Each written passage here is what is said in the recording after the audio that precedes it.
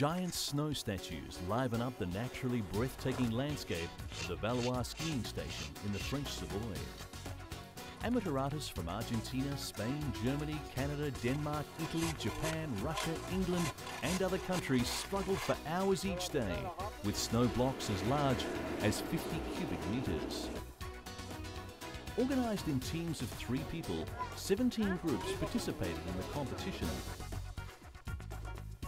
The ephemeral creations, among which there were figurative as well as abstract motifs, included a giant box on which keyholes had been cut.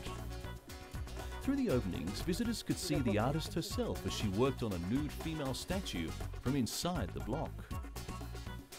Also called environmental art, snow sculpting is quite popular in Canada, China, Japan, Russia, Sweden, the United States and Greenland. Artists who try a hand at the snow blocks are usually used to working with other materials like wood, metal, paper or stone, and find the characteristics of snow, especially its sensitivity to weather conditions, particularly challenging. Other cities and countries around the globe also organise snow sculpting events, and this includes Switzerland, Austria, Canada and China. At this special occasion, a firework party was organised in the evening.